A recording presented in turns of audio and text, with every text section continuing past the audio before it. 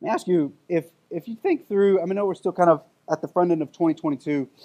If all of your hopes and all of your dreams and all of your pursuits that you have in your mind, or maybe you wrote them out in a journal, if all of those happened in 2022, like whatever they are, whatever they were, like the books you wanted to read, the workout plans, the diet, the trips you wanted to, like whatever those plans were that you have for 2022, if all of them came to fruition, would your life more faithfully reflect the kingdom?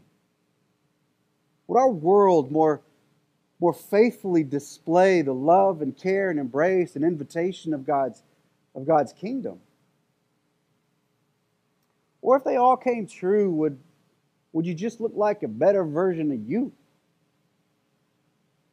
I don't think that's a bad thing, but it may not be the best thing. Like I think that's what it means when Jesus says, I want you to come and be with me. I want your life to be reordered around my life. I want your affections and your desires and your aims to be reoriented around this kingdom that I'm trying to proclaim and display in your presence.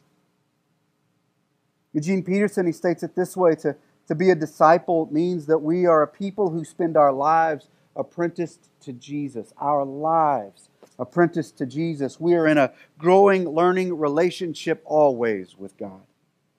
A disciple is a learner, but not in the academic schoolroom sense of the word, but rather in a work site form of apprenticeship, like a craftsman.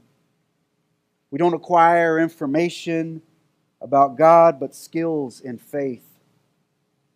To be a follower of Jesus is to be a disciple, a learner, and an apprentice, not simply a consumer of wise sayings or even just a beneficiary of Christ's redemptive work.